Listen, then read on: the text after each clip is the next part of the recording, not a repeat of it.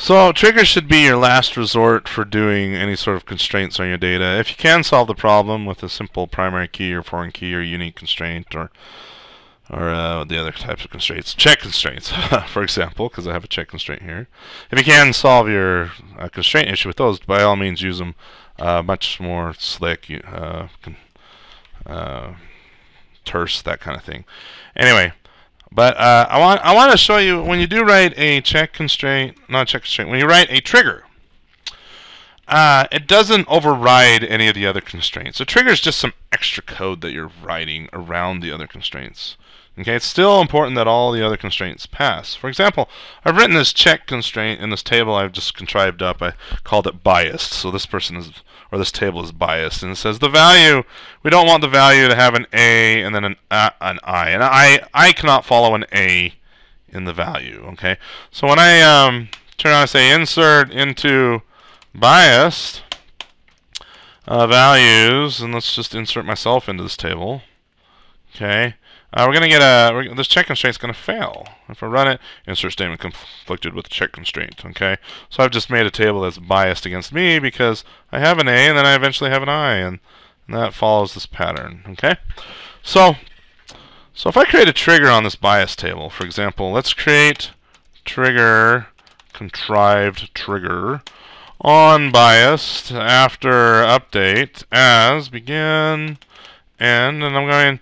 In this trigger, I'm actually going to do something I probably shouldn't do. I'm going to say insert into biased values.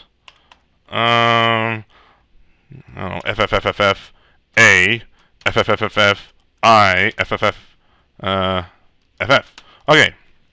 So notice that this trigger, it's an after trigger, which means it's going to execute after data is updated on this trigger. So let's go here and say insert into bias. Let's put a value that we actually can do.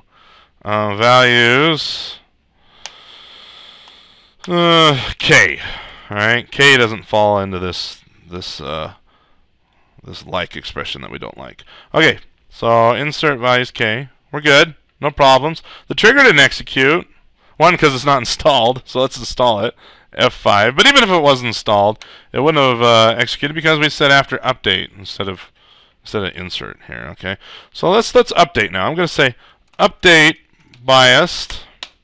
Set the value as the only column equal to another legitimate value, W.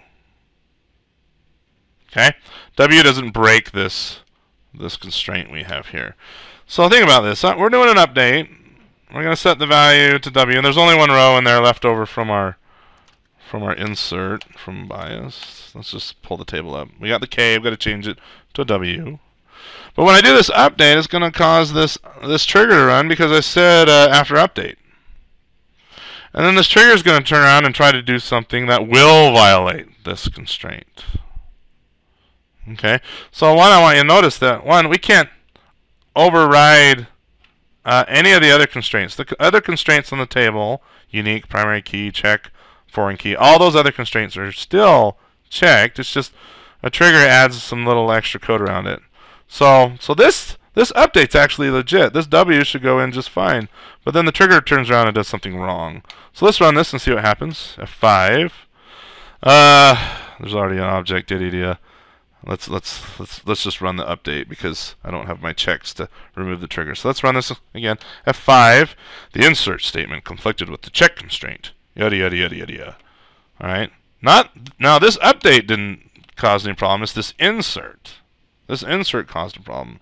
So what do you think is in the biased table? Before we had a K, and now I said update it to a W. So is it K or is it W? You'd be wise to pause the video and think here. I'm going to pull it up. Select splat from bias. Let's see what's in there. Boom. It's still the K. Okay. We tried to do the update, and the update caused the trigger. But all this is considered a transaction. And I'll talk about transactions a little later. But basically, it's all or nothing. We don't want to do partial. We want to do all or nothing. Okay. And since this broke this check constraint, then all this was rolled back, essentially. We're not letting any of it through. Okay, so one key thing I want you to notice though, this check constraint is checked as soon as I do this. Or not the insert. Yeah. As soon as I did this, it also did it on this update, so it actually was checked twice. It was checked when I did this, and the W didn't break anything, so then we got into the trigger, because the trigger runs after we do the update. But then we got in here, and oh no, this insert does something wrong. Roll the whole thing back. Okay, so key concept, triggers do not override all the other regular constraints in your table. It's just extra code around it. Now, it runs a little differently with an instead of, but I'll show that in the next video. But I just want to make that clear here.